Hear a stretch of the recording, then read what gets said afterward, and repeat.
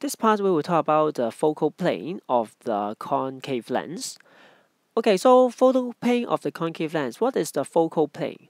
Focal plane is actually a vertical plane that passes through the principal focus of the lens. Actually, it's an imaginary plane.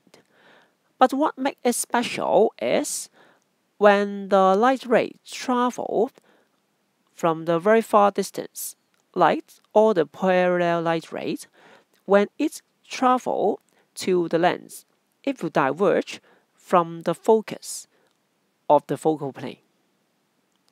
So you can see in the diagram, okay, the three parallel light rays, they will diverge from the focus on the focal plane. So how do we draw the diagram? We will use the parallel light ray to represent the light come from one point of a distant object. So one light ray will point to the other side of the focus and the other light ray will pass through the center of the lens. And so we will use the rule 2 to draw the parallel light ray, and you will find that it is diverged from the focus on the left hand side. So the image will be formed just at the position of the focal plane. So the position of the image is on the focal plane on the same side of the object.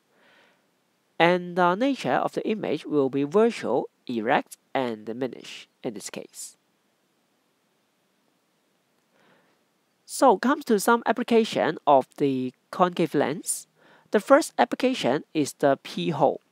So P-hole will use a concave lens which placed on the door. We call it the P-hole. Usually it's a small hole for the user to look through the door, and the concave lens will able to provide a larger field of view so the person can see more things outside the door through the P-hole with a concave lens. And it is used also for correcting the short-sighted eyes.